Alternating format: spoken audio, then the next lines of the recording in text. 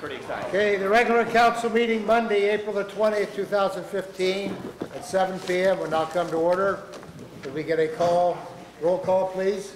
If you're ready, sir. Yes. He's doing 3 jobs tonight. Mayor McLaughlin, Here. Mr. McIntyre. Here. Mr. Zambock, Present.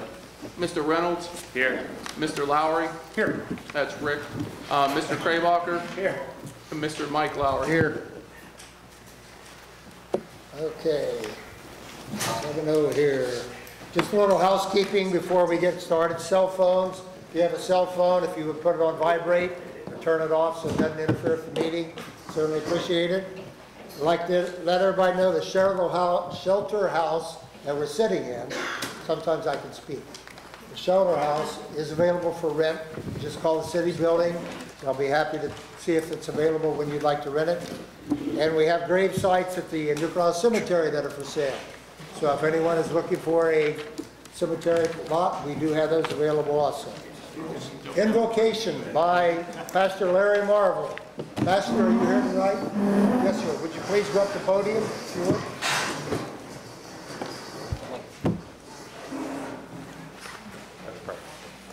Father, I thank you for this evening. I thank you for our town, and I thank you for those officials that serve us and serve you, Lord. And I pray that you'll give wisdom tonight. Father, you know the decisions that are out there, and we trust, Father, you also know, the many complexities of these decisions, and that's why we turn to you, Father, and ask to give a unity and a oneness, and certainly a focus of direction. And Father, we do thank you for your Son, Jesus Christ, and we thank you for his love for us. In thy Son's name we pray. Amen. Amen. Thank you, Pastor. You'll join me now with the Pledge of Allegiance. We'll use the flag in the back. I pledge allegiance to the flag of the United States of America and to the republic for which it stands, one nation, under God, indivisible, with liberty and justice for all. Thank you all. I have a request. Could we turn the fans on, please? It's starting to get warm in here already. All the bodies. Thank you. Appreciate it. Action on the minutes. Regular meeting, April the 2nd, 2015, please. So moved. Second. Who was second?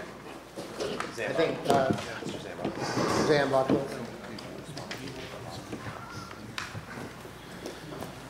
Mr. Zambock was. Okay, I got that one. Yeah. Any questions or anything? Yeah, anybody, any questions on the minutes? Anyone go? If you would call for the vote. Mr. Reynolds, Yes. Mr. Rick Lowry, Yes. Mr. Kraybacher, Mr. Mike Lowry, Yes. Mayor McLaughlin, Yes. Mr. McIntyre, Yes. and Mr. Zambock. Yes. Thank you, sir. Appreciate it. Communications. We now have a proclamation for Motorcycle Awareness Month. I'd be happy to read that, please. Would you mind coming up, sir, if you would accept it? Come out, or come back here if you wish, whichever way you like. Thank you for being here. We appreciate it. Okay, this is from the Office of the Mayor for the City of New Carlisle, Ohio. It's a proclamation. Whereas safety is the highest priority for the highways and streets of our villages, cities, and states, and whereas motorcycle riding is a popular form of transportation and recreation for over 200,000 people across the state and millions across the nation. And whereas in an effort to make motorcycling in Ohio a safer and more enjoyable sport, motorcycling organizations from around the state are now planning a collective venture to promote motorcycle awareness. And whereas all motorcycle organizations, clubs, dealerships, groups of highway safety officials in our state should join Abate of Ohio Incorporated in the Motorcycle Ohio program in actively promoting safe operation, increased rider training, improved licensing efforts, and motorist awareness. And whereas during the month of May, all roadway users should unite in the safe sharing of the roadways throughout the state of Ohio. And therefore, I, Lowell McLaughlin, Mayor of the City of New Carlisle, Ohio, has recognized the month of May 2015 as Motorcycle Awareness Month, and urge all members of our community to join in recognition of this significant occasion and the achievements above mentioned. Thank you.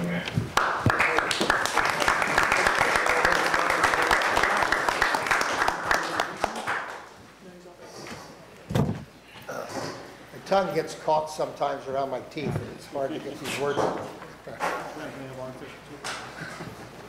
I don't say and then, or whatever. Okay, we have a city manager's report now, please. Thank you, Mayor, members of council, and members of the public. I'd like to jump down to item B, finance discussion. Ms. Harris, please. Thank you, Mr. Kitco, Mayor, Council, and members of the public here tonight. I want to present our March finance report. Total revenue that we took in for the month of March was $685,425.85. $357,742 was from our real estate tax collection. We receive that twice a year. So that's the big jump in the revenue for March. Total March expenditures was $356,786.53. March's total income tax receipted was $69,657.05.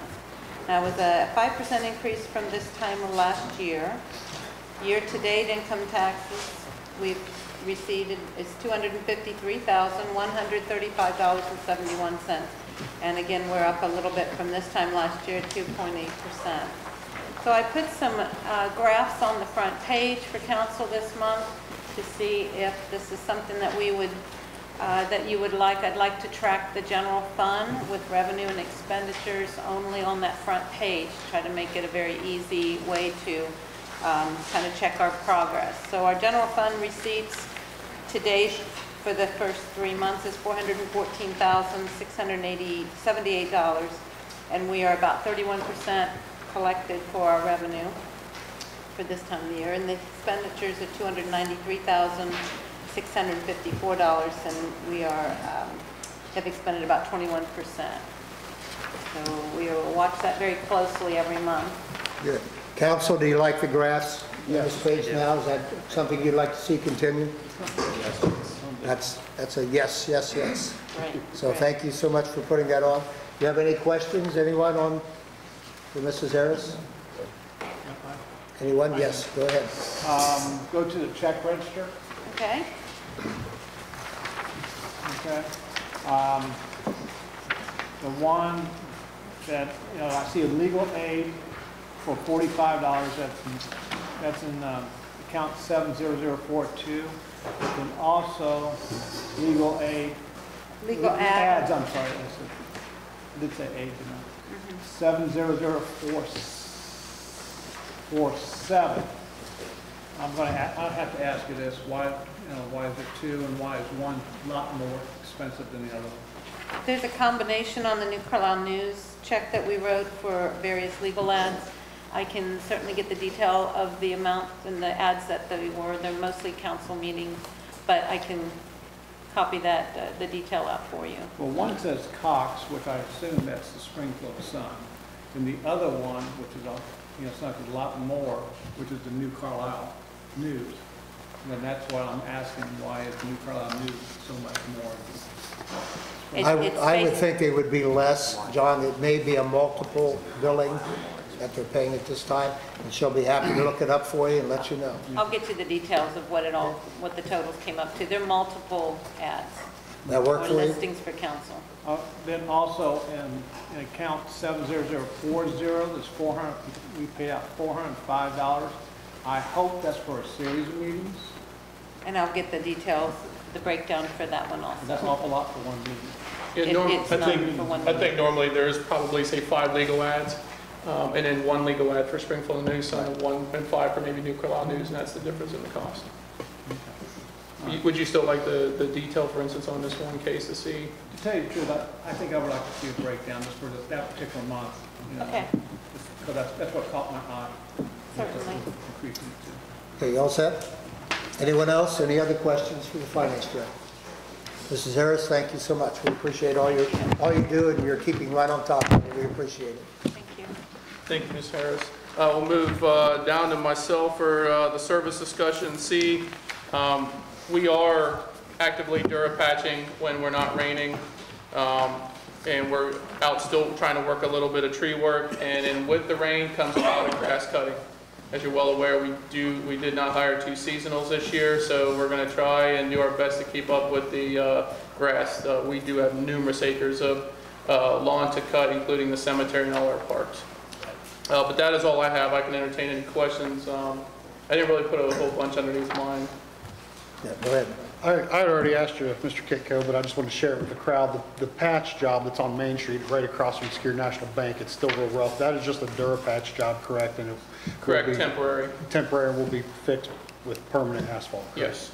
Yes. And there is a purchase order already in for asphalt right now, so as soon as we get a few minutes, we'll be out doing those permanent repairs. Thank you. Has the cost gone up for asphalt compared to last year? I think like $1. I think we were like $64 a ton last year. We put in for 65 this year. Thank you. Anyone else for Mr. Kitco on anything? They would like to go ahead, sir? All right, we'll continue on to Section D, Planning and Zoning Discussion. Mr. Bridge, please. Thank you, Mr. Kitco, Mr. Mayor, members of council, members of the public. I'd like to share with you the March activity for the planning department. As you can see, since the weather is getting a little warmer, under code enforcement activity, we do see such a slight spike from February to March as far as number of yellow tags or verbals or violations issued. Jumping on down to ordinance of the month, it's 1460.26A. Vegetation of cutting is required. So basically what that says is all grass, weeds, or rank vegetation has to be cut on your property 6 inches or less. We are pretty aggressive about getting those corrected. So given the time of the year, I thought it was appropriate to publicly say that we will again this year be doing grass abatements. If your property is not at 6 inches or less, we will issue a violation. You will have 5 days to correct it at that point in time. If it is not corrected, we will abate the property. New Carlisle is open for business. Members of council, I had placed a sheet on in front of each of you. These are a series of vacant parcels. Unfortunately, it does not have an address since they are vacant. These are the 4 parcels off of North Dayton Lakeview Road, just slightly north of Van Crest Health Care Centers.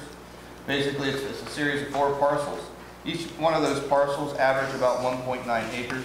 2 of them have 165 feet of street frontages, while the other 2 has 190 feet of street frontages. All 4 parcels are zoned light industrial. What is permitted in industrial zones are industrial and manufacturing uses, research development establishments, warehouse and wholesale establishments, building material sales and storage yards. Conditional uses would include junk yards, salvage yards, automobile wrecking yards, resource and mineral extraction, and also retail establishments. Moving on down under miscellaneous, the Board of Zoning Appeals on 4/16/15, which was this past Thursday, we had a BZA hearing for the Speedway redevelopment project going on in town. For those of you who are unaware, the Speedway on the west side will be torn down and then redeveloped. The BZA approved a series of 6 variances for Speedway. 3 of those variances centered around their ground sign, changeable copy, total sign area, and also sign height. 2 of the variants surrounded around their wall signs. Both of those dealt with the size of the wall sign and also the direction of the wall sign. We also had a variance on the driveway widths. At the same evening as well, Planning Board approved a few things for the Speedway redevelopment. One is alley vacation. Council will be introduced that ordinance tonight. It will be voted on at the next council meeting. They also approved the overall site plan with the following conditions: a white vinyl fencing at the southern border, opposed to a board-on-board privacy fence. That white vinyl fencing will have a 10-foot setback on each side of the property, and there will be reflected in the road markers at the end of the alley vacation. Vacant housing for the month, we had 77 total. 68 of those are residential and 9 of those are commercial. I do believe that is all I have. I will be happy to entertain any questions or comments. Council, anyone? Yes. Mr. Bridge, the outlot at IGA that you call Chrysler's taken over, are they going to leave that crushed limestone, or do they plan on blacktopping that? What that is, it's actually not crushed limestone. The planning board approved a particular type of gravel that could be used as a base for when they do asphalt that. So for the time being, will stay. When they go to asphalt that, they'll simply just asphalt over the current. So they do plan to eventually? Long term, yes. Okay. Sure. Thank you. Anyone else? Yes. Can you expound a little bit on the speedway? It's just not gonna be a speedway, is it? No, it's a Speedy Cafe. We actually have a representative in the audience tonight, so thanks for coming up. Any point in time you want to add anything, sir, just come in. Pretty much hit it right on the head. All right. It's a new store. It's about 3,900 square feet in size. We'll have a cafe and few pumps and few tanks and few driveways. And how many are you gonna employ? That's still to be determined, but my guess would probably be between 15 and 20. For those of you who don't know what a Speedy Cafe is, it'll be a different eating option here in town. You can actually go in, order something, they make it for you, they give it to you, you eat it. It's a great concept. They seem to be going over very well in other places that do have them. If you're unfamiliar with them, I invite you to get on Google and just Google search Speedy Cafe, look at their menu options. I think it's going to be a great addition to our town. Definitely take advantage of it. And there's also some other additions, is there? The reason for the driveways to be bigger, you're expecting RVs to come in? Yeah, I mean, that's one of the reasons, how they're, that's something I was gonna get in next week, because that's when you have the site plan in front of you. All right. But just so you know, one of the driveway was 53 feet, our code says you can go max 30. That particular driveway will be exiting onto North Main Street, so there's multiple reasonings with the width of that particular driveway. The first being where their fuel pumps are located, and when the fuel truck comes in to fill up those fuel tanks with gas, we're going to need some additional footage so cars can still go in and out on that particular side where the fuel truck will be. The second reasoning as to why is, Mr. Craybuck, you are 100% correct. We have a lot of trucks that carry boats or pool boats, or contractors that cut grass that have large trucks, and then also large trailers for their equipment. The width of that will allow them to turn onto North Main without crossing over that double yellow line. Go ahead. Any decisions yet on the other speedway? Is it going to stay open, close? It's been a big rumor floating around. There's nothing has been determined at this point in time. Okay, thank you. One other question, if you would. You have any type of time frame you could let people know at this point? The best time frame that I can tell you is once we get all the approvals and all our permits from the state agencies and all the other agencies, it takes about 90 days to rebuild. So they'll tear it down and rebuild it in about 80 to 90 days. As far as when that will start, that will still be determined until we get our own permits and all the necessary stuff that we need to build. Thank you, appreciate that. I know this is gonna be a dumb question, but I'm gonna ask it anyway. You're gonna dig up the old tanks, aren't you? And Yes. put new ones in, put all new ones in, Yes. especially that one that leaks. I don't know anything about that, but yes, that's our intent is to replace the tanks with the new store. All right, thank you. Okay, we all set, council? There. Yes, If sir. anyone would like to see what the Speedway building will actually look like, I actually have some color elevations of the final product. So I put those up at the city building along with a packet of the actual overall site plan going, so that is available for the public to see if you are interested in more about Speedway. Thank you, sir. We all finished, council? Thank If you, you'd Mr. like to go Bridge. forward. We'll move on down to item E, fire discussion. Chief Phillips, please. Thank you, Mr. Kitco, Mr. Mayor, members of council, citizens, and guests. For the month of March 2015, the division responded to 109 calls for service. Fire responses totaled 16 with an average response time of 5 minutes 36 seconds. The division responded to 93 emergency medical calls for service with an average response time of 4 minutes 42 seconds. You'll notice that this month's report is a little bit more robust. I decided to add in some information I thought would benefit everyone. Some training offered for the month of March. We had 8 hours of fire training offered. We had 8 hours of EMS training offered. Fire training offered for 2015, sorry. So far this year was 30 hours. EMS training offered so far this year is 32 hours. Some outreach things that we did in March. We had a CPR recertification class for the Elizabeth Township Community Center. Also listed there, May 19th at 6 p.m. we'll be having an open house at our fire station to celebrate EMS Week. That's a national recognition week for EMS responders. We're going to have a community CPR class will be starting at 6 p.m. and that'll be free to anyone who wants to attend. And then we'll have some health screenings, blood pressure checks, glucose checks, and some refreshments. I do have a stack of flyers here if anybody's interested in one of those. Some projects that we had going on, some updates on those. The gear project, the last batch of the firefighter turnout gear has been ordered, should be arriving in soon. We did get our boots and helmets. Those usually come way before the turnout gear because the turnout gear is actually made. So we should be seeing the turnout gear coming in pretty soon. Equipment-wise, Engine 52 got a new set of rear springs. Medic 52 had a defective siren that got replaced. And then some building and grounds projects, most of you have probably seen already that our front apron has been ripped out and is being replaced. The sounds, if weather permitting, it sounds like the last pour will be this coming Saturday, so hopefully we'll wrap that project up pretty soon. Our conference room did receive some new paint, some updating, and our turnout gear racks arrived and were assembled and are in place. Some Elizabeth Township statistics. Elizabeth Township Fire and EMS responded to a combined total of 14 calls for service during the month of March 2015. Fire responses totaled 1. Emergency medical responses totaled 13. There were 10 responses into Elizabeth Township, 1 response into the village of Christiansburg, 1 response into the city of Troy, 1 response into the city of Tipp City, and 1 response into New Carlisle.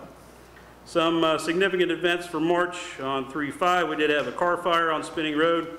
That fire was handled by our crews and got extinguished pretty quick with no injuries. On 3/5 again, out on State Route 40, we had a barn fire mutual aid with Bethel, Miami. That fire was brought under control again with the quick work of our mutual aid partners and us with no injuries. At 1101 Kennison Avenue, we did have a CO emergency. There was no injuries there. It turned out to be they had a contractor that installed a hot water heater incorrectly and it did not vent it, so it was venting CO into the building. So we advised them to get that corrected quickly, and I got a call shortly later that day that that problem was corrected. And then we did respond down into Bethel Clark on another structure fire. Again, that fire was brought under control by the mutual aid partners and us with no injuries. That's all I have. If you have any questions, I'll entertain. Council, any questions? Yes, sir, Mr. Reynolds. Out of curiosity, how often do we go into Troy? Elizabeth Township has been added to Troy's alarm cards, so we're going in there more often, but like once every other month or so. Okay, I just was wondering because I happened to see one of our medics up there just on Sunday yesterday. So. Yeah, usually when we get into the city of Troy, Troy's having a pretty bad day if they're calling us. Okay, just was wondering. Thank you. Anyone else? Yes, John. Okay, I just let everybody know, I did contact you and tell you about these questions, so. Sure. Okay, what do you mean by an operational model? What's an operational model?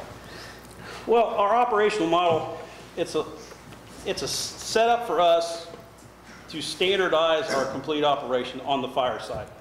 Emergency medical side, we have protocols that we have to follow through this area, so we all follow those protocols. An operational model for the fire side is basically putting in our own quote-unquote protocols for how we handle certain types of incidents. So I can say, if we have a structure fire, we're going to do this, this, this, and this for the first 5 minutes of the fire. It's a standardized way of operating, so I know that things aren't missed.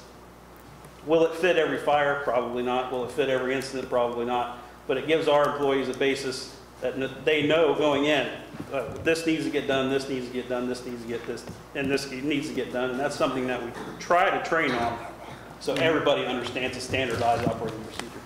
So it doesn't make any difference who the chief is or the captain is or anything. Right. That way that model can fit no matter who's running the scene. All right. What do you mean by part-time firemen and paid by call? Well, most of our employees are part-time. We run a part-time program. Every employee is part-time, including myself. We do 6-hour blocks. You work 6 hours, you can work 12 hours, you can work 18 or 24. So each employee that works on the part-time program is who is staffing the firehouse on a 24/7 basis here and in Elizabeth Township. Okay. The paid per call folks are the people that are at home. If there's an incident that we have, a fire per se, this is the best example. If we have a fire, they respond into the station from home, get on some apparatus, and go out to the scene, along with our part-time staff. Okay, so if someone was at the station for 24 hours, And they also get paid per call too? They can run paid per call once they're off the part-time shift. If they live in the city of New Carlisle, they work their 24, they go home, and 2 hours later we get a fire response, they can come back up and take a run. Okay. What's on this email that I got from you? It says unorthodox. Right. That kind of, to me, that's a big broad range. Can you explain that just a little bit, how somebody can look at your operation and say, that's unorthodox? Well, for our department, historically, at least in my opinion, and I've been here a little while, I haven't been here as long as some, but they saw that standardization as kind of an unorthodox way of doing things. Prior to me becoming chief, we kind of just, the incidents were being handled, but it was kind of a haphazard type of way of handling things, and we weren't really accountable. Some people weren't really accountable for how things were getting completed, how tasks were getting completed. And I got a lot of kickback originally when we started to work this standardization plan through, that, that's a little unorthodox for us. That's not something that we're familiar with, things like that. Does that make any sense? Yeah, well, so it was something new and they just didn't want to change. Yeah, and that's historically in the fire service, we're so scared of new things, everybody doesn't like it. So we try really hard to stay on top of the new tactics and new strategies and things like that. But sometimes it's really a hard thing to sell to people that have been in the business for a long time. You talked about training hours. Right. And I mentioned that to you earlier today. Is there a lot of training and recertification going on now? Oh, yeah. That hasn't done in the past? Or? Well, we've had training in the past. We've tried to ramp up the training over the last 5 years or so. When Chief Young was here, that was one big thing he was really interested in, is really making our training program more broad. So last year we did really well. This year it's even more robust. We went to 2 EMS trainings per month instead of 1. We went to 2 or 3 fire trainings per month instead of 1. So yeah, we're trying to stretch out as many subjects as we can and train on as much as we can. Is that mandatory? There's some minimum requirements to keep your certification up or get your card renewed, so we try to hit at least the minimum or more, so everybody has an opportunity that you don't have to search for training outside of the division. You can get everything you need inside. Okay, thank you. No problem. Anyone else for the fire chief? Thank you, chief. Appreciate it. We'll have to wait until we get to the public speaking portion, if you would, please, sir. Appreciate it. Okay. Okay, if you would continue, please. Thank you, Chief Phillips. We'll move down to F, police discussion. Sergeant Underwood, please. Thank you, Mr. Kitco, Mayor, Council, and citizens. For March of this year, reports by New Carlisle deputies, they took 17. Reports by county deputy, there was 46. And that's total reports as 63. And under miles patrolled, we had 1,345. Miscellaneous calls, there were 38, 5 follow-up investigations. Under traffic information, we had 57 traffic stops and 73 citations issued. We had no OVI arrest last month, but last week we had 5. So looks like more's coming as weather gets better. We had 3 parking citations and non-injury accidents. We had 6, and injury accidents, the New Carlisle guys took none. Under arrest information, there were 12 criminal adult arrests. Those were 5 charges on those. Now, including in that is down here where it says warrant arrest. There's 28 warrants was issued on those 12 people that had 5 charges, if you can follow that. That's a lot of warrants on, that's 4 or 5 warrants on each person just about. And there was no juveniles arrested. Special interest, we had no assault, we had 1 breaking and entering. We had 7 thefts, no vandalism, 6 911 hang-ups. Phone harassment, we had 0. Domestic violence with assault, 0. Domestic violence with verbal, we had 2. Lockouts, none. Peace officer, none. Alarms, 3. And we had 16 assists. Just a side note, if you feel like you have an emergency, then you need to call 911. A lot of people get confused when to call us. If to you it's an emergency, you need to call 911. And if it's tying the line up, one of the dispatchers will switch you over to another line or have you call back. The non-emergency number, though, is, of course, 937-328-2560. And just to note that the mayor asked me about when I came in tonight, we do have currently, to date, the Highway Patrol has taken 3 crashes inside the city limits of New Carlisle. I do not know. I do not have that, but I can next meeting. Okay. I'll have the locations for you next meeting. And that does conclude my report, if there's any questions. Yes, Mr. McIntyre? Sir, I have a question for you. I know last year we had an issue with the hot rod kids doing their street racing in town. It seems by looking at social media this week, the issue that we're having is similar, but now it's kids on motorcycles racing through town. It's a two-part question. One, is your department aware of it? I know you do all you can do, or let the Highway Patrol know, just an update on that. And also, are people calling you and letting you know? Because I think too often people will see it and maybe not report it like they should. So just if you could provide an update on those two things. Well, I can tell you this, when I came in this morning, our sheriff had a message, sent me an email letting us know there was complaints up here over the weekend with motorcycles and their noise. The complaints were speeding and noise. Late at night they were making a lot of noise. So we are aware of that, and when we have someone up here, we'll do the best we can to look into it. With that, that's what we know right now. Thank you. Anyone else? Mr. Mayor, I have a question.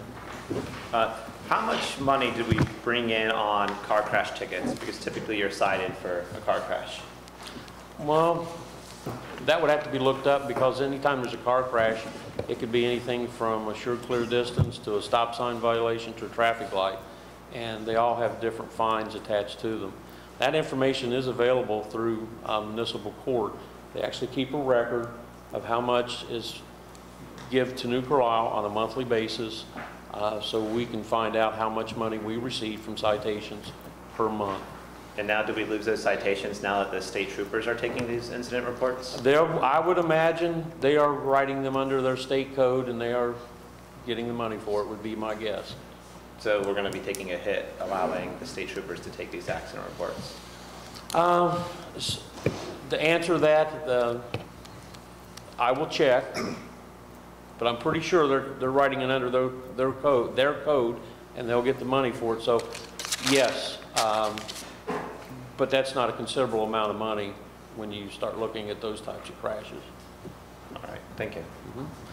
I would like to add this. The money they receive from the crashes probably doesn't pay for the time the troopers there doing the investigation. All right. Okay.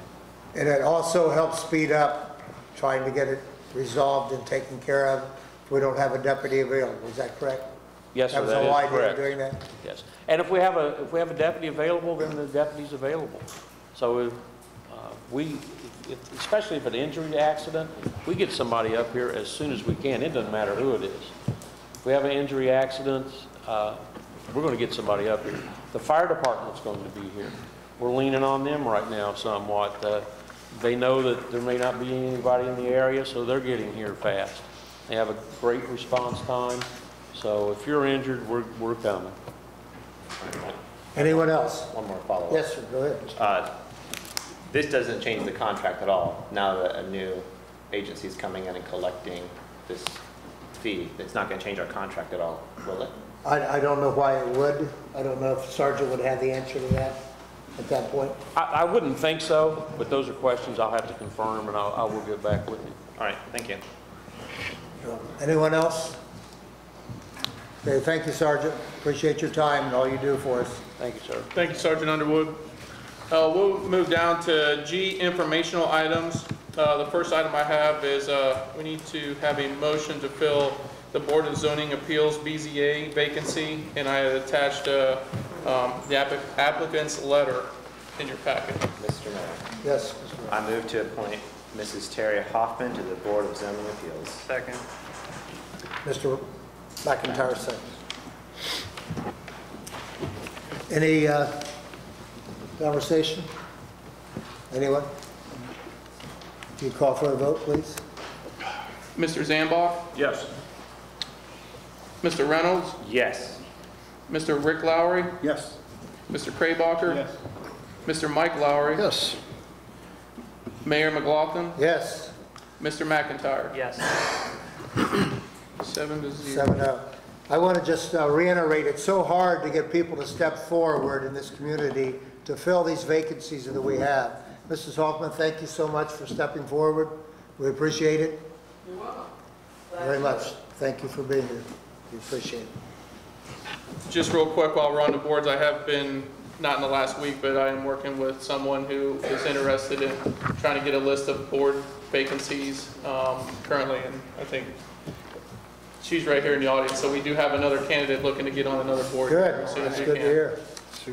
I don't know. I only see her on Wednesday mornings, so I don't know. Under informational items now, item 2, there were some questions from the last council meeting about tornado sirens and hyperreach.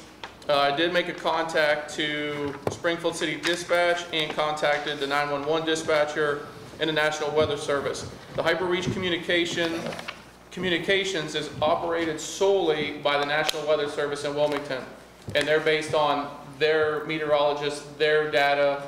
Wherever you see that polygon that shows a tornado warning, anything in that polygon, the hyperreach system will call those people in that area. And as that polygon moves, it will drop hyperreach people off and pick hyperreach people up. So it's a constant fluid call, and you call new people and drop old people off as that moves. As far as and then what happened in this last scenario is there was a double, is that Springfield City actually also activated the hyperreach. They have that capability, even though they weren't supposed to in this. They just use it for our monthly testing. So we had a double activation during the tornado warning from the National Weather Service and Springfield City Dispatch, so we got that corrected.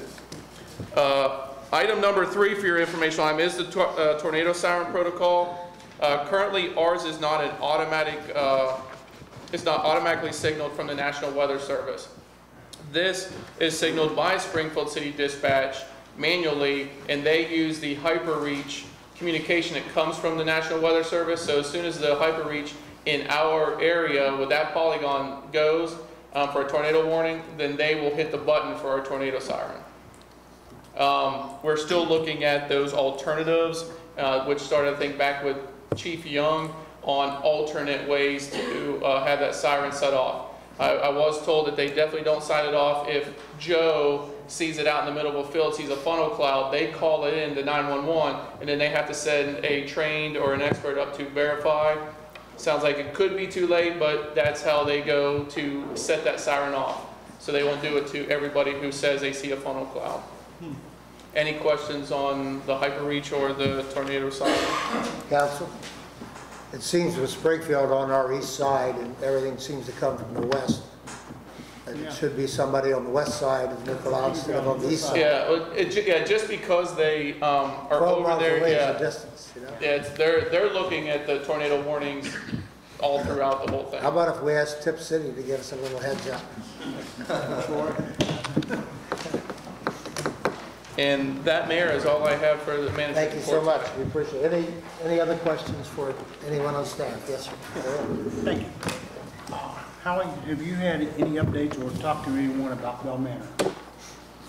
I do not have any updates at this time. I do have an update from the engineer that is working with them. Okay. And they're continually looking at different site plans. There's some concerns, I think, with some utilities, but they still have not come out with a full set of like construction or site plan drawings. So they're still in that stage. Okay. Thank you. Everybody else set? Now, we're at communications for, well, comments is what I meant to say from the members of the public. Anyone from the public like to speak? Yes, sir. If you go up to the podium, we have a gentleman here that'd like to go up first. Thank you, Mr. Lindsay. Appreciate it. Would you like to go first? Instead of waiting for last, you'd like to go first. Okay. Well, I have several things, so I'll just ask one, then I'll sit down and let Mr. Cobb have it. All right, sir. That sounds Then like I'll a come great back, idea. because you know I can't stay within the 5-minute time limit you guys insist on putting me on. And I've done shot a minute of it. My name's William Lindsay, 314 North Henry Street. Our first question goes to Chief Phillips. Look at me, God, not you again. I was going to ask you about the, it says here training was offered 8 hours, and I think Mr. Kraybacher asked you if that was mandatory or not? No, It's not mandatory? it is not. Why offer training if nobody shows up? Continue to offer training. Everyone needs to recertified, so it's on them if they show up or not. So you can't make that a mandatory training? I could put it in the policy, but the complexity of that is I have a lot of part-time employees that are full-time firefighters at other places. So they get a full cadre of training at their full-time job. So it seems. And that certification would transfer to us, I mean, to Sure, this right. department. Oh, yeah, Because it's yeah. fire certification. Right. From the state of Ohio, correct? Right. Okay, that answered my question. I mean, if you have people in other departments, they're getting that training, and I forgot I had the wrong glasses on, I got the ones I can see through. So that certification's good any place in the state, whether Right. it's fire, EMS, Correct. paramedic, or whatever we have, right? Right. Okay. Next question is on the community CPR. Do they have to be residents of the city or anybody within the county? Anybody within the county, anybody that shows up, we'll give them Okay. CPR. Any age limits? Captain Bowman, she's in the audience. Is there any age limit for the? There is various, American Heart Association. Okay. Basic life support. Okay. It depends on the class that they're taking. If it's a basic layperson CPR class, Okay. The age limit is 12. So anybody For under the age of start. 12 Okay. anybody under the age of 12 can take the class, but they will not be certified through the Right. American Heart Association. Right. Does that include adult CPR, child, infant, and first aid, or just CPR? There is various classes. The ones that I offer most of the time are community, and they do include adult, child, infant, first aid, and automatic external defibrillation. AED. Okay. I'll see what I can do by getting some people there. I won't tell We'd them. appreciate I will it. tell them they will take this class. See, unlike So you make it mandatory. unlike Chief Phillips, I will make it mandatory. You said Medic 52 had a defective siren, it was replaced. What type was it replaced with? Was it a Federal 200 or something less? No, it was the exact same model that it had. Okay. It was actually a speaker. What was it? It was a Federal Okay. 300, I think is what the model was. Okay. Do you run 200 watt sirens in your medics? Lieutenant Adamson. The only reason I'm asking, I've heard some of these medics that they've gone by me and I couldn't even hear it. So Right. I'm wanting to know, it should be at least a 200 watt siren. It's got 2 sirens on it. I believe it's 150 watt siren. Okay, what's driving it, is what I'm getting at. You can have a 3,000 watt siren if you got a 5 watt output, it don't matter. Okay. For each speaker, it's at the front bumper.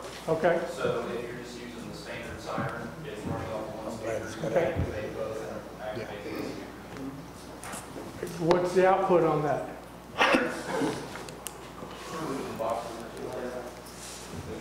Or the box, 200 watt output? Okay, so that's why you have 150 watt siren. It's 150 watt siren, 200 watt output, and both sirens. Mr. Lindsay, we seem to be getting into very technical stuff. Right, well, That maybe that, I'll ask him here in a little while. So I'll let Mr. Cobb have the floor, then I'll come back to the sergeant. thank you, sir, appreciate it. Mr. Cobb, if you'd like to go up now, please.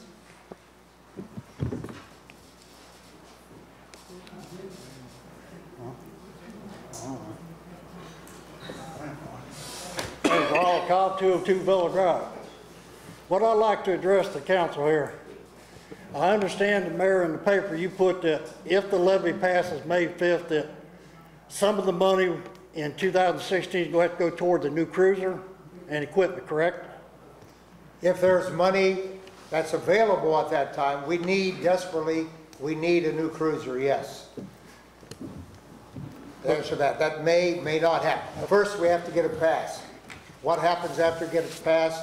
Again, all the money will definitely be used strictly for police for the city of New Carlisle. Okay. Nothing else. Earmarked only there. Can I ask or request that we look into bringing back our own police department?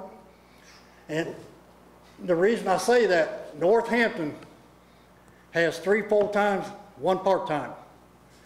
Lawrenceville, 2 full-times, 1 part-time. South Charleston has 4 and 2. Donaldsville has 1 and 2. These are townships and villages, have very little income. We're a city, and we can't afford our own police department. We have Nothing very against little the sheriff. income. I will let the sergeant answer on what we get from the sheriff's department, if he would, please.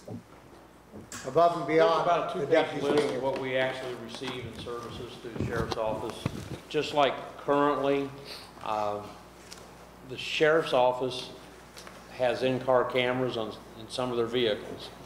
The county is providing a computer for up here for that information to be downloaded, and it will be wireless, and it will be available for us to pass on to you folks as soon as we compile a report. So investigations are up here. The list goes on and on. A guy comes up here for evidence every morning about 5 o'clock. You are getting your money for the buck up here. There's no doubt about that. I would be more than happy to bring that list to the next meeting, or I can send you a copy of it if you wish. All I'm saying there is what we're paying the sheriff department or the county can be put towards having our own police department. I have nothing against the sheriff department, don't get me wrong. Anybody pins that badge on, I respect. Thank you. But what I'm getting at is why all these other villages have their own law enforcement and their townships and villages, and we're a city and we cannot have our own police department. We used to have our own police department, as you know. Let me ask you a question. Do you think all those villages have mayor's courts also? It's not being taken over to Springfield? A lot of them are going to Springfield now. I think they are. They don't have the mayor's court. No. I know the one in Northampton is definitely a mayor's court yet. Is that true? Yeah, Northampton is, but the rest of them are taking them into the Springfield court. Again, we have looked in the past as a council to see about opening or having our own deputies, the quality of people that you would get, the cost factor. What happens is you get people in that are wanting to be a police officer. As soon as they have the training through us, then they go to the sheriff's department. So you're constantly running new people in is what happens. And the cost factor is probably the same, if not more, than having actual deputies, which we get the whole backing of the sheriff's department in. Well, that's true, but that's a risk you run. But still, what I'm saying, you take Eden's way smaller than us. They have 4 or 5 full-time, 3 part-time. And they're paying just as much as we are, if not a little bit more. I've talked to the chief over there about that.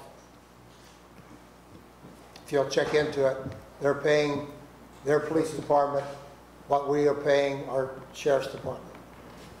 But Mad River Township has sheriff's department also. right, they have a sheriff, plus they have their own police department. Enid has their own, Mad River Township has the sheriff. All I'm saying is I'd like to see it looked into bringing our own law enforcement back. Okay? Thank you for your opinion. We appreciate it, sir. Yes, sir. Go ahead. Mr. Cotton, I think, please don't hold me to the time. It goes by quick. I think 3 years ago, and I think there's some people in this audience that sat on that panel. They were not council people. They were citizens. I mean, we're citizens, but what I'm saying, it wasn't council that looked into it. It was a panel that looked into it, and they came back and said, we could not get with a private police force what we get with the deputies for the same amount of money. And the major thing was, if you look at most of these places, these smaller places that have their own police force, they're retired, they're young, or they're people that other departments didn't want. But have you looked at if this levy fails May 5th, you're still down to 2 deputies. You're going to open the pool, which is gonna take, you give them 40,000, 41,000, somewhere around there. 39,600 to be Okay. exact. But that's money there that could have been used towards the law enforcement. You got vandalism now, if we've been down to 2 deputies for, what, 3 months, 4 months? Approximately that. Okay, your vandalism is up, correct, Sarge? Yes, without looking at the actual stats, I would say. Right, I mean, yes. just, okay. Crime is up in general. I mean, even the city's own Quad Hut was broken into. But this, all I'm trying to say here is money can be used senselessly towards proper use. It needs to be looked into getting our own law enforcement back. Yes, sir. I understand what you're saying. Again, we have done that in the past. Mr. Lowry just explained to you that about 3 years ago, we looked at that again. We need to look at it again. We could do that. Thank you. We appreciate your time. Okay? Mr. Mayor. Yes, sir. Ms. Bowden, you go first. I'm sorry. Go ahead. Yeah, Ron, I was going to mention, I know a lot of us were at that last joint government meeting, or the 2 joint government meetings ago. Someone had brought up the Medway, was it Medway? Or the Donaldsville, thank you. Donaldsville Police. And Doug Frank was there, and he is there, I believe, full-time. And he said he gets paid less than $400 a month. So, I mean, a bargain's good, but when it's that cheap, I think you need to weigh out what's more important. Do you want... That man doesn't work that much anyway. I don't know. I'm just going off of what he was saying, but... I mean, I can remember when his dad was a judge, constable, and bail bondsman. Right. Right. So... You have a question? Yeah. Yes, sir. Go ahead. 4 years ago, when I was running for this seat, that's one of the ideas that I think was brought up, is that, you know, it would be a good idea to maybe look into it to see if we could have our own police force like what we used to have. And a sit-down meeting with Gene Kelly, and also we crunched some of the numbers again with that citizens committee, and we looked at it, and there was things like, if you're arresting a guy and he falls down and hurts his toe, then we got to pick up the insurance on that. We get the crime lab. We get a whole bunch of other things that we would normally have to pay for, but the sheriff's department now picks up. With that, we do pay for the deputies and the equipment, and it's a lot of money. And going for that, what you're saying is what we're gonna do if the levy fails. And I think last time, or if the tax issue fails, last time it failed, I said we shouldn't bring this back up unless we look at serious ways unless we look at ways to cut the budget, because it's unfair for us to come to people and say, we need to cut the budget, or we need you to vote for this increase without cutting it. And a big thanks goes to the mayor and the city administration, because they did sit down and really slash some stuff out of here. And I have 5 items here I can let you see. 5 items where we did cut the budget recently, since we've had this big budget meeting. One was scheduled upgrades for city parks, $10,000. Rental of equipment and land and building upgrades, that was $9,000.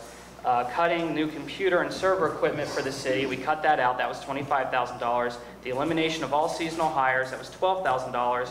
And our incoming city manager is going to combine the city manager job with the planning director job, and that's a savings of $40,000. So the total that we were able to cut just from these 5 items, not even counting the rest of the stuff was cut, the total from just these 5 items is $96,000. So we're doing everything that we can to try to get us back into a great shape. Looking at how much we have to spend for having a police force, in my conversations with people, plus my conversations with people on council and what was talked about by citizens, it didn't look like we would be getting a better deal than going with the sheriff's department. I agree it's something we can look into, but we're doing our best to try to cut the budget, make sure we can get on solid fiscal ground, so that way people will see that and say, hey, we're doing our best, maybe we will think about voting for this tax issue, the upcoming tax issue, and hopefully we can move forward. And if we've got all the money that we need and it looks like it's a better deal to have our own police department, just like 4 years ago, I'm definitely in favor of doing that. So, thank you. Mr. Mayor. Go ahead, sir. Have we ever considered, like, we had a committee, what, 3.5 years ago? It would be a little bit more than that, because I was on council and we never had a committee discussing police, but can we form another one to discuss this issue? That's something that can be done, of course. So, It's something we could look into. Would that take a motion for us to form the committee? Or? Why don't we wait and see what happens as far as the levy? At that point, if it does not passed, then I think that's something we should look into. Do you think it's better to be proactive than reactive? Because I mean, I don't think that's reactive. I think it's something that we need to look into. Sure. I based this information on what Gene Kelly said that night at the meeting. Okay? I didn't just, I don't want to say, reach up in the air and pull it out. No, I understand. I mean, what he said here that night and discussed with the council and the mayor and people in attendance, that's what I started looking into all this stuff. And that's why I come up with that. Right. My definite situation would be that I would like a professional, definitely a professional outfit. To get a professional outfit to protect the citizens of this community, you need people that are professionals. To be able to get young people or older people, it makes it very tough. And again, we have looked into it. We've been more than willing to look into it again. Okay? That's all I ask. Thank you, sir. We appreciate it. Anybody else like to go up? Have anything else to say? You look familiar. Yeah, What's your name? I'm a statue. Again, everybody knows who I am. I'm William Lindsay, 314 North Henry Street. Hello, Miss Carly. Sarge, have some questions. Sure. I understand we had a new contract deputy here in New Carlisle was assaulted here in the last week or so. How bad was he hurt? And basically, why wasn't he able to call for backup? And how long would it take him for the backup to get here? Are you talking about the incident with Deputy Beller? No, I didn't know about that one. I'm talking about Deputy Stahl. Well, that was a long time ago. Okay, that's been, yeah, a couple months ago. He did go to a domestic, and he was assaulted, and yes, we had people up here. But reality is, it could take 10 minutes. It could take 15 minutes. But a citizen did come to his aid, which I Correct. think The citizen he came to needs his to be aid. commended. They was able to subdue the person, and then backup got here, and Dale was able to regain his composure and able to handcuff the guy. Okay. When you get 911 hang-ups, what do they do? Do they have to respond to all of them? We respond to every 911 hang-up. Go ahead, sorry, sir. A sergeant or a road supervisor can't override that. Normally, we don't. An incident where we may consider going to a 911 phone call is maybe a nursing home type of facility. And there's staff 24/7 there. A lot of times those people will give us a call because they're upset with the staff at the facility.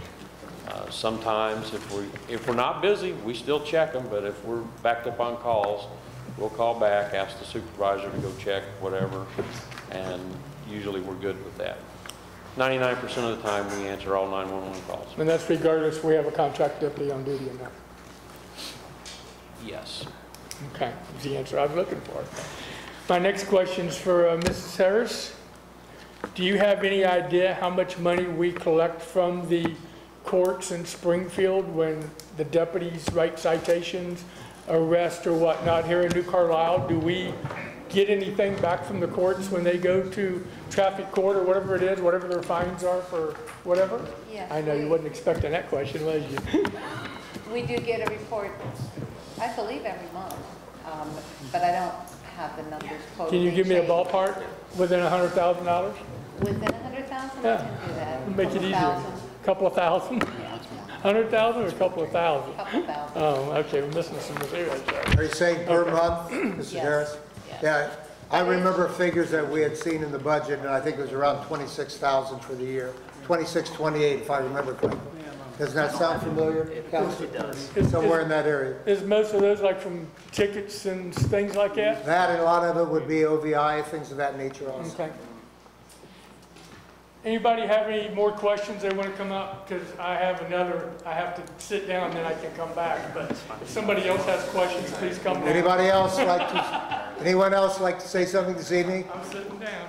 We got you. I broke the time limit. Mr. Lindsay, you're up again. All right. Now I'm speaking as the chairman of the Support New Carlisle Police Levy. I firmly believe this needs to pass in May. I also firmly believe the reason it didn't pass last November, as somebody stated in the newspaper, is because they used the word streets on their campaign stuff last year. That's my personal belief, not a city's or whatever. I was probably one of those when I went to the thing and went to vote and I said streets. I thought, what the world are they doing? We just passed one in May. Now they're wanting more money. I went ahead and voted for it because it had the word police in it. I figured if they needed some money for streets, that so be it. The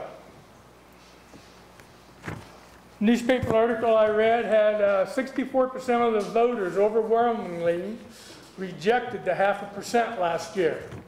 I believe that was a quote directly from Mr. Ethan Reynolds.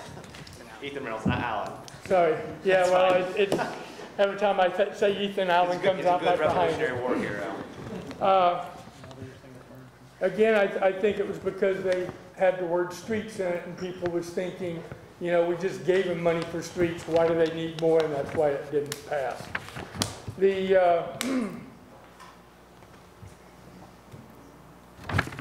I read on insinuations, I guess I can use that word, on Facebook the other night, council, one or more members stating they hope this fails. In my opinion, if a city council member is sitting up there and any of you thinks or hopes that this fails and tells people you hope it fails, meet me outside after this meeting and we'll have a conversation about it. And Sarge, I request you to stay inside.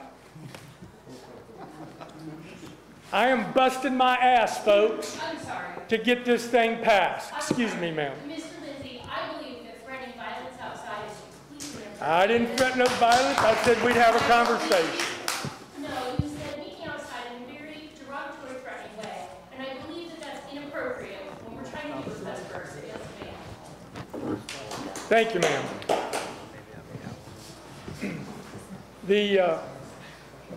If this doesn't get passed, the city's going to be in fiscal watch. I'm not sure what all that means. Maybe you can enlighten us, Mr. Reynolds, what fiscal watch means. Going to fiscal watch is when you have no money and the state comes in and they start looking at ways to cut the budget and you have very little local control. And I know that you're referring to me about me being against the levy. And I have been against it from day one. My opinion hasn't changed, no matter what you have to say or do you want to meet me outside or not. I'll gladly talk with you about it, but my opinion has not changed. I've consistently stood by my statements, and I haven't moved a bit, despite 6 of us going for it, one of us going against it, and the community is pretty much divided even on this issue. I have consistently maintained that I am against this levy because I feel like the citizens don't trust us, and there have been other budget cuts. And I know that the other 6 will refute this, and I'm totally fine with that. That's the whole point of our republic. And I understand that you voted against it from the beginning.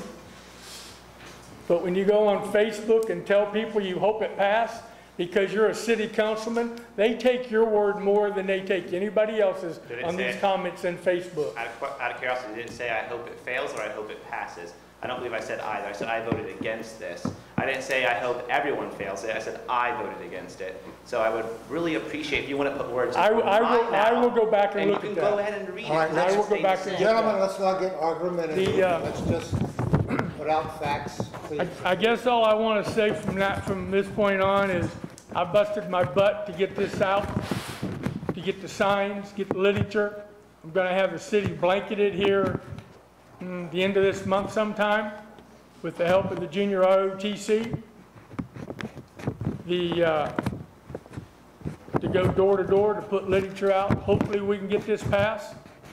We get a lot of services from the sheriff's office that we don't and would not get if we had our own police department. I know the city had a police department at one time back in the 80s, I think. Did you have any detectives? Did you have any investigators? Yes. Who did that? Mr. Cook? There were 2 detectives that were appointed.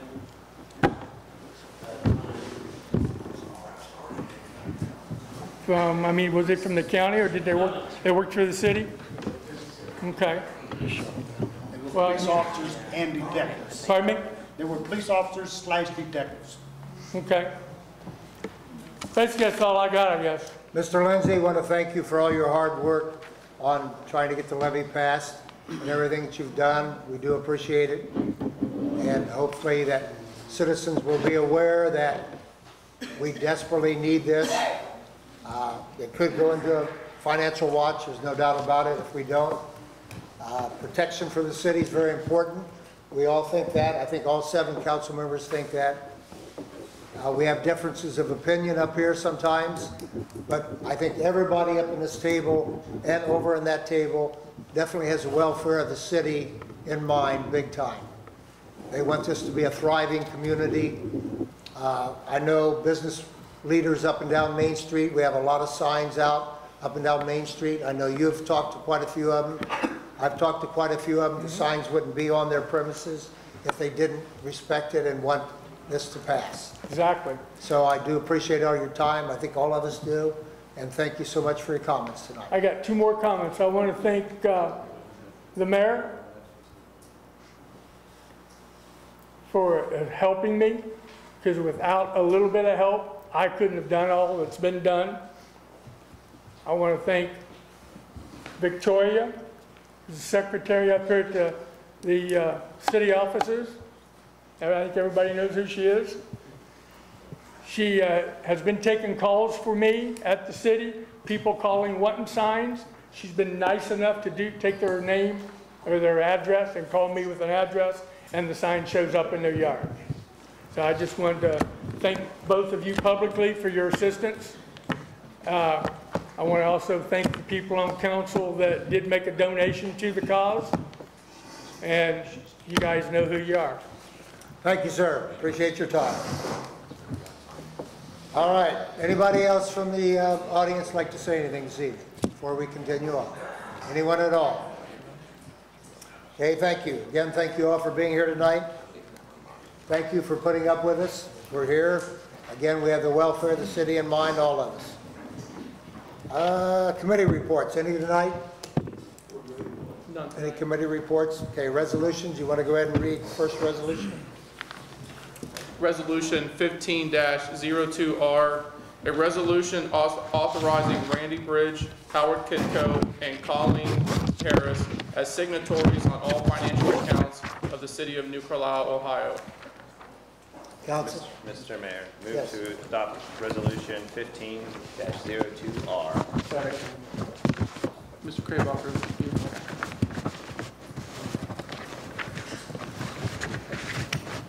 If you would you just say why we need 3 people and so forth? Basically, on any of New Carlisle's financial or negotiable documents, instruments, checks, we require 2 signatures, and that's normally the city manager and the finance director. However, at times when there's someone out, I am an alternate to sign in. However, not one person can sign on both lines. So if you need 2 signatures, I can't sign both. Finance director can't sign both, and so forth. So it's for anything financial throughout the whole city. So it's total 2 signatures to make sure that we're in compliance with Yeah, that's correct. That no one could go sneak off. Right. Thank you. Any questions? Council, any questions? Would you call for the vote, sir?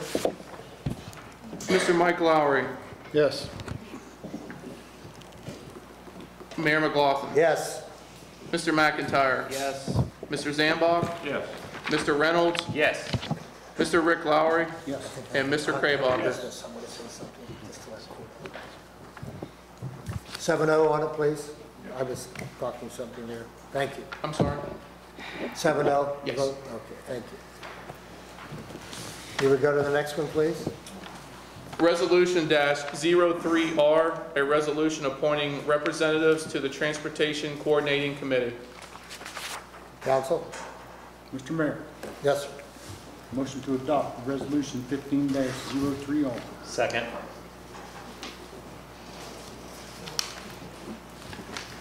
Again, if you would like, Absolutely. maybe read that if you would, so people know what it's about. The city of New Carlisle currently has members that are part of the Transportation Coordinating Committee, which is basically every jurisdiction in Clark County, and they assist us with getting federal funds, administering funds for us, and helping us with applications or any kind of engineering studies.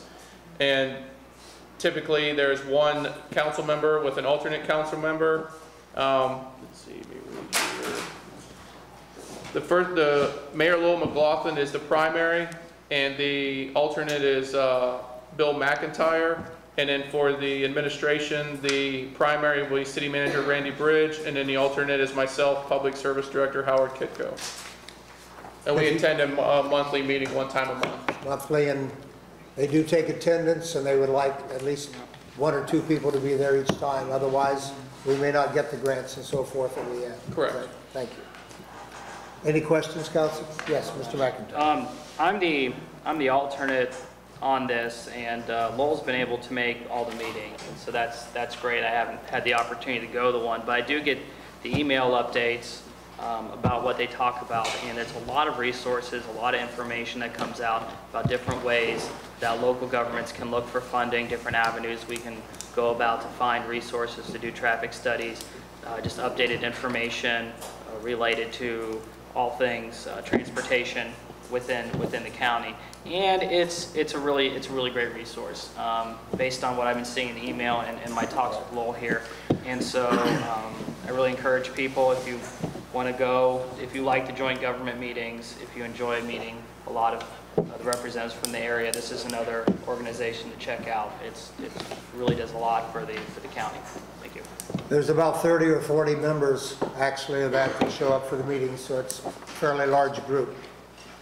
A lot of discourse that goes on at it also. Anybody else, anything? Mr. Kitco, if you call for the vote.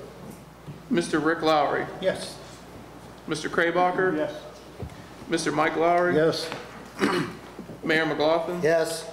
Mr. McIntyre. Yes. Mr. Zambach. Yes. And Mr. Reynolds. Yes. 7-0. Thank you. Now we'll go into ordinances, if you would, please. Ordinance 15-13, public hearing and action tonight. It's an ordinance authorizing the city manager to enter into a contract for professional services for the Prentice Drive Phase 2 reconstruction project. Mr. Mayor. Yes, sir. Make a motion to adopt ordinance 15-13. Second.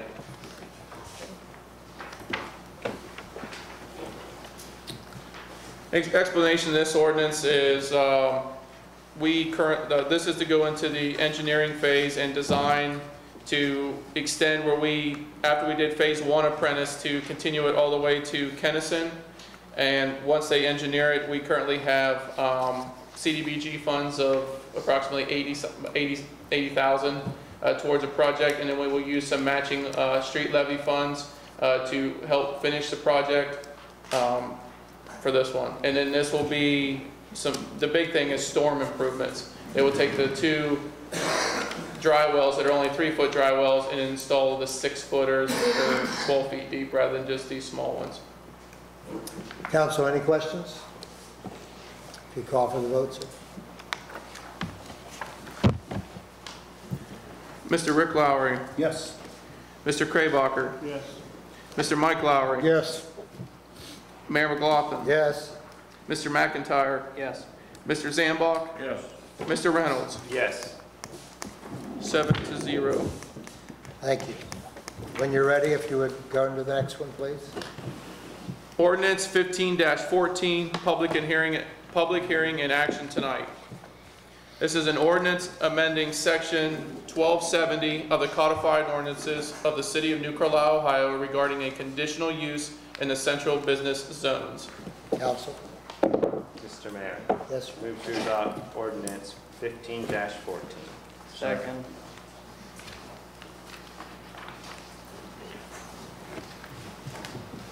For an explanation of this ordinance, I will pass this on to Mr. Bridge, our planning director.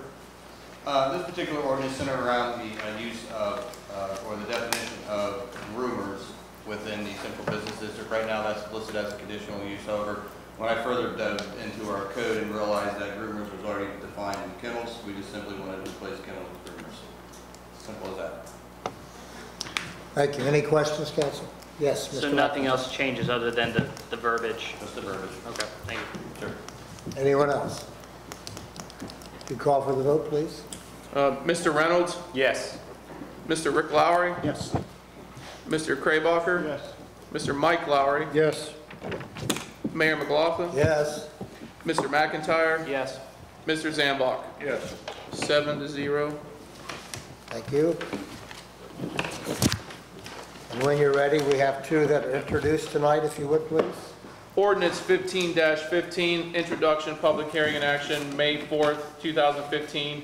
An ordinance authorizing the city manager to enter into a contract for the purchase of a new backhoe in conjunction with the Ohio Cooperative Purchasing Act.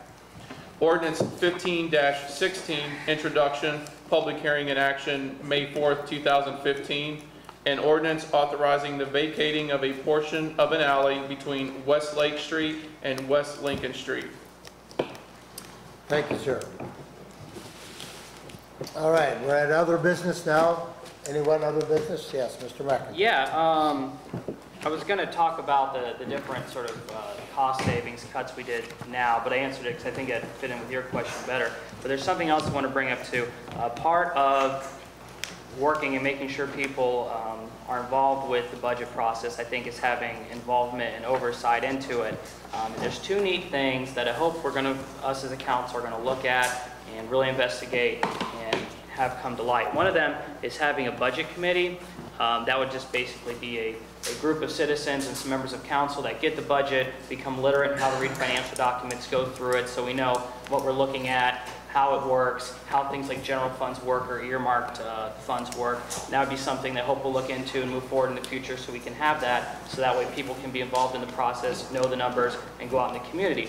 And the second one is something that came to light recently. It's from the treasurer, the Ohio Treasurer's Office, and they have a program called ohiocheckbook.com.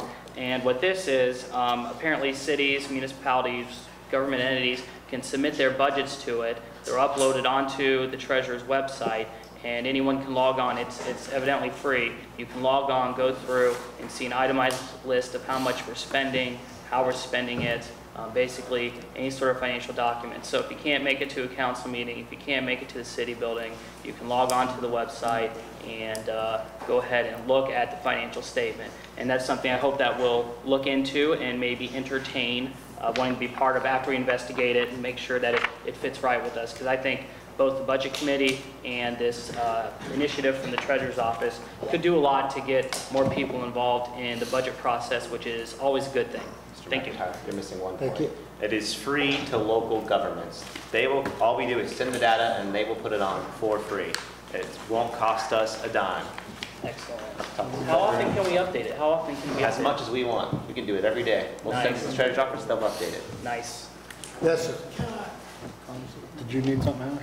I was just going to state that myself and then Mr. Bridge, when he takes over as city manager, and Ms. Harris, we all got that letter, and we're going to make a call for him to come in and take a look at the data because they operate with CMI software, SSI software, and see what we got to do to get that data to them. And so we're not even sure how it gets to them. Like statistics won't transfer unless it's the same program language. Yeah, and they got to come in and see how we need to get it to them. Yep. Our filing system may be different than some others, so. Sure. It's not going to be on there overnight. Right. Mr. Cobb, you wanted to say something? Is it feasible right now to look into the purchase of a backhoe? It is, because the one we have is actually dangerous and it breaks down all the time. It costs more than it's worth, to be quite honest with you. And it was We're looking at it. Pardon? It was budgeted to do that this year. Just ask. Yeah, Thank you, sir. that's a good question. Anybody else? But you also can look On at anything what there? the government will help you, give you a piece of equipment too.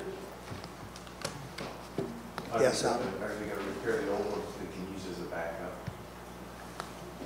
You want me to answer that now or wait till the next meeting? I think when it's introduced, how about if we wait for that? That'll be the next council meeting. It's already introduced. We'll be talking about it at that time. I just wanted to run over some things that I'd asked our finance director to put together today. These are the cuts that we've made so far, to let everybody know. The general fund cuts already made reflect in the 2015 budget total over $315,000. General fund additional costs in the 2015 budget from 2014. Unfortunately, the increase in debt payments, wages, taxes, insurance, and the cost of operation, including workman's comp, has doubled on us for this year over last year. So that's a big factor in what's happening. So basically, we're exactly right around 100, well, I say exactly, I shouldn't have said exactly, around $123,000 after these other additional costs that we've actually cut from this year. The other thing, another additional cut that we've had, as you know, our planning director is now going to become our city manager. He's going to be doing 2 jobs at once. That's going to be a savings of close to $40,000 because of the other accelerating things that go into that as far as medical as well as PERS and so forth. We are going to have to hire a code enforcer to go around and look at properties and so forth because he cannot do that as well as city manager's job. I also wanted to thank Mr. Kitco very much so for stepping up. You've done a wonderful job of stepping up and taking care of it. He actually had 3 hats tonight, and I thought he did an excellent job. I'd like to give him a hand for that.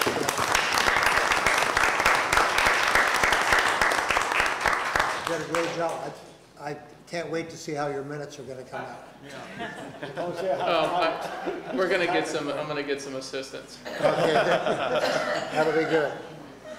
Let me see what else I had here. Oh, the general fund revenue is 93%, tax income is down to 93%, and our tax income continues to decline, just to let you know. Local government is down from $50,000 4 years ago to $27,000 in 2014. We used to get an estate tax that brought in $78,000 in 2012. We expected 0 in 2015. And homestead and rollback tax is down 50% from a year ago.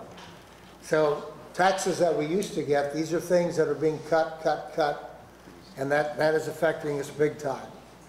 So we're trying our best to stay out of the physical watch. The last that we had was like $14,000 when we actually presented the budget to the county, I believe. Is that correct? A little over $14,000. So we're a little bit better than that now. We're still trying to cut other things. So if you'll bear with us, we are trying our best. Again, I'll state again, all council members up here, that whole staff, we have the welfare of the city. We're trying our best to do what we can do with less money. And that's exactly what's happening. It's less money, less money. That's why this 0.5% income tax, if you read the papers, listen to the news, all other entities in this greater Miami Valley are asking for more taxes. They're asking, Springfield was in the paper last week, 0.5%. They're thinking of either 1/4 or 0.5% because they need it. They figure they're going to be $2 million in the red 2016. And if we don't get more money, we're going to be in the red 2016 also. So I wanted to leave that with everyone. John, go ahead, please. Okay, just 2 things. Randy, sidewalks. When's that going to start up again? We will start it back up. Timing, I'm not too sure. I think it's probably kind of put in pause until we get our code enforcement officer, which, by the way, application deadline is this Wednesday for that. If you want some more information, just stop in and see us at the city building. It will be done this year. It's just a matter of when. I've seen concrete trucks out already, so, and that's what kind of brought it to. Yeah. People are doing it voluntarily, and that's great too, so. Sure. I've seen a lot of improvement. The number 2 thing is, you're right, Oakwood's having trouble. They're supposed to be the cream of the crop, used to be the cream of the crop, now it's Springboro, but, Oakwood, and they're saying because people are moving out, and people are heading toward Springboro, they're having a real tough time also. They had a tough time last year balancing their budget. They were starting to get into a shortfall, and they had to cut back things. We are not immune to that. I'm looking around, here just in the audience, and again, It's earned income. How many retirees are we starting to get, into this town? I'm one of them, My wife just retired, So are we going to still pay income tax? Yes, because we can. We can. And I'm not saying, that's good, bad, or indifferent. The whole thing is, it's on earned income, and I think, I asked Colleen to check into that, and she sent a nice little note, back, from the tax director. But we do need the police. Doesn't make any difference really if you have 4 people, 4 policemen, 6 policemen, all sitting outside your house. What makes a difference in the community is your neighbors. The people that look after you the most be the person across the street, next door. Go get to know them. I have a neighbor across the street. He was out the other day with, edging everybody else's yard. Now, come on. Does anybody else have that? I had a neighbor, to do that. He was going down. Do you need your yard? He was doing it with the edger. We have people, that come along. Believe it or not, Bill Lindsay is one of them. He comes along, and he shovels off snow off the sidewalk. We watch after each other. We have more communities of people looking outside their door before they go to bed and looking across the ways and say, hey, it's okay. Or seeing a car going down the street real slow, that's when you call the sheriff. Because by the time they get down, up around the block and maybe park and into somebody else's house, the deputy will be behind them. That's what we need in the community. That's what we need. We also need the police. 4 deputies. I remember there were 6 deputies in town, and my car was still getting broken into. Did it make any difference? No. It didn't make any difference with 6 deputies. Because when somebody steals something, they just don't see anything. But we do need the police department as a deterrent to the crime. As a deterrent. Ron Fader and I, we talked the other night. He said he kind of disagreed with me. He disagreed with me. He said, more deputies, less crime. I don't see that. Otherwise, New York City would be the safest place in the world. I'm just saying. I'm saying 2 things. We need the police department. We need that levy passed, and we need good neighbors. That's why I moved here to New Carlisle. And that's why I'm on city council, to have good neighbors. Dewey, you got a good neighbor across the street. She looks at your lights, she knows you're home and you're not. I'm saying, we need good neighbors, people looking after each other. Thank you, John. Appreciate it. Anybody else? Yes, Mr. Zamba. One last plug for the levy. We do need the levy for our police department, be it just to restore deputies, or if we go down a different path, that takes money too. I mean, whichever's best, wherever we get the best bang for our buck, absolutely we're in favor of it, and we will pursue your idea. But in addition to that, you mentioned, can we afford to buy a backhoe this year? Well, we really can't afford to, but we absolutely must. I mean, it's not an option. But we also are going to have to buy some police cars and various equipment. We don't have the money for it. Even with 2 police cars on the road, we can't fix them. So we're going to have ongoing expenses, some of a significant nature. We need additional monies to just function properly as a city. Please vote yes. I hate to pay a couple bucks extra, but the alternative is horrible. Thank you. Thank you, Dick.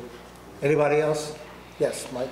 I'm going to switch gears here. I think you guys have all covered the levy pretty well. I just want to get back to the pool. I know that's a sore subject in town. I voted for the pool. I know some of you have heard this before, but I want to get back to it, Ron. I know that's your favorite subject, but the pool is going to be open for this 2015 season, and the people that did vote for it said if it doesn't break even or lose just a little bit of money, $5,000, it probably won't open next year or ever again. But, you know, with that responsibility of voting to keep that pool open, you know, me and Bill has been helping me a little bit. We're gonna do everything we can to cut the cost of the pool back. You know, I had a meeting with Howie, Valerie, who's the manager of the pool, and 2 private citizens, because what's, you know, the best way, just like having you guys here getting information, was to get some information from people who use that pool every day. And I know that we've talked about some of these ideas to cut the cost back, which was dropping the temperature just a few degrees, closing it if the outside air temperature maybe hits 70, you know, close the pool. We talked about, I think, cross-training employees like lifeguards, pushing sales, you know, when you go to a parts store or, you know, to McDonald's, they ask you, do you want 2 apple pies for $1? You know, we want to start asking people when they come up to order food, you know, hey, do you want an extra candy bar for $1? You know, these little things I think can help. And then, you know, when no one is in line, we need to get people to go out and ask the moms that are sitting there in their lawn chairs relaxing, can I run and get you something from the concession, you know, can I get you a pop? So push and add on sales, I think, is a big plus.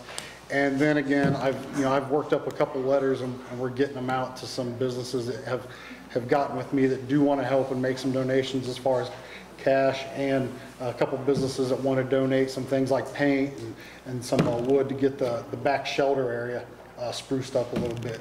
But, you know, Ron, I know you're, like I said, I know that that's one of your biggest concern, and my goal is to come back hopefully at the end of the pool season and tell you that it either broke even or we only lost a couple $1,000s. I mean, with my vote, that's what I'm promising you, to do my best to get it as low as the cost to run as possible. And then next year, if it didn't perform the way we want, then I'll vote to close it. Well, and I'll vote to close it next summer, just like I promised. But I'm letting everyone know that I'm going to work personally to, you know, to get it to save money as much as possible. That's good.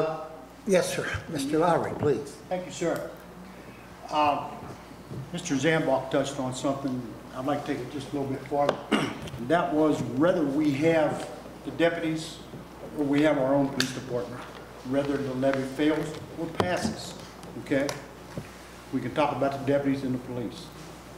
The United States of America, in my opinion, has the greatest military force in the entire world, bar none.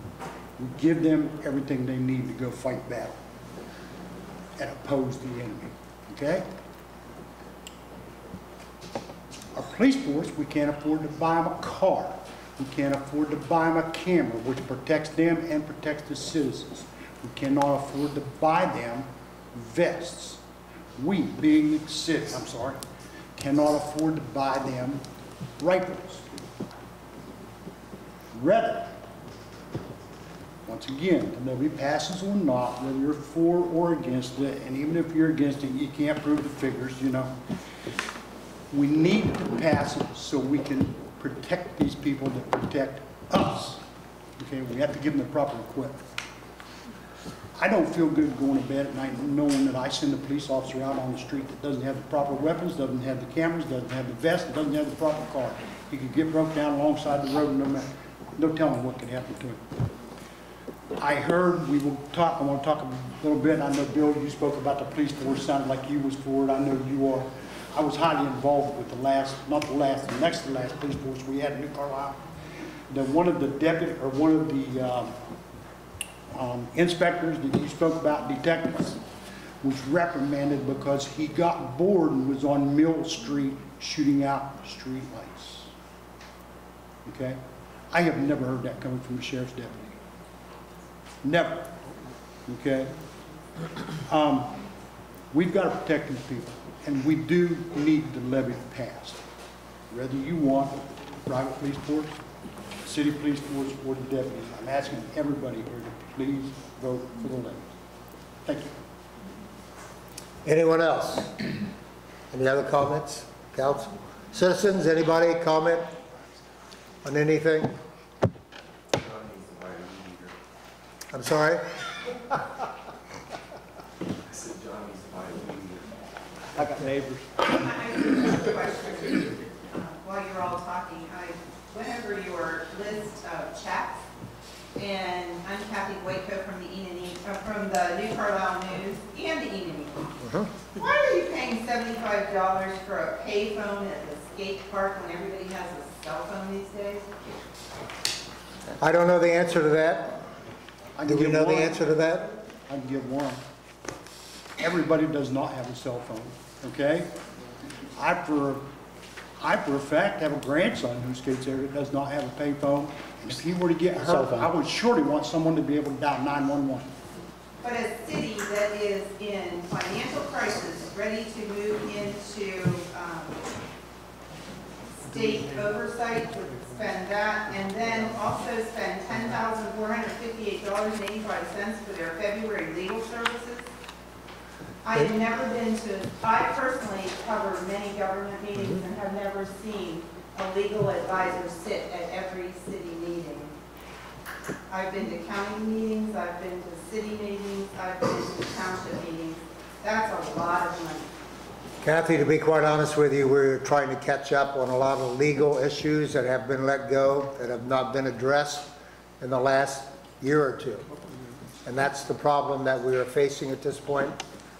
There's been quite a few. Twin Creeks is one of the biggest ones. It's taking a lot of time. There are other issues. That's why we have changed law directors.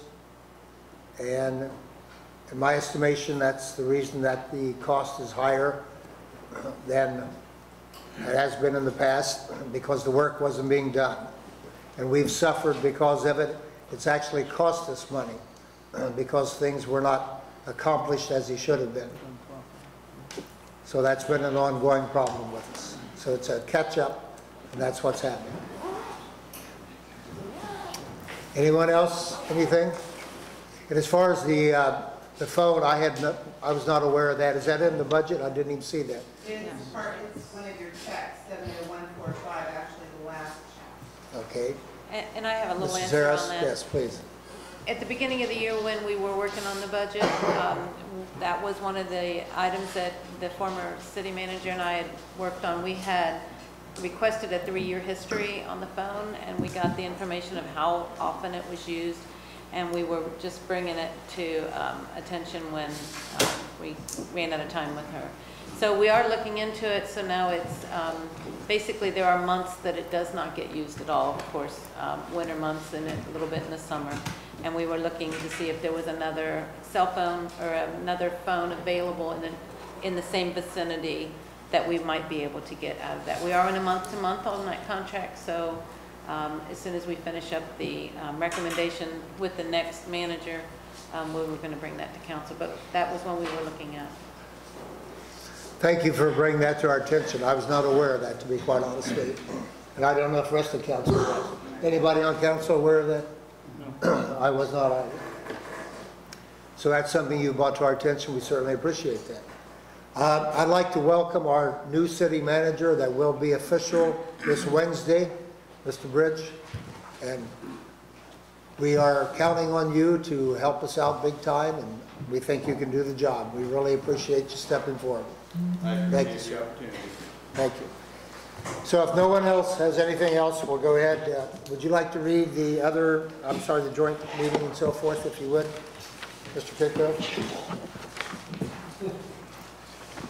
Joint government meeting Monday, June 29th, 2015 at 6:30 p.m. hosted by New Carlisle City Council at the Smith Park Shelter House. That is open to the public. Crime Watch will be Wednesday, May 13th, 2015, 6:30 p.m. here at the Smith Park Shelter House. Thank you, sir. Executive session, there's none tonight, and I would anticipate Mr. Zambach saying something now. How about I move we adjourn? I think that's a great idea.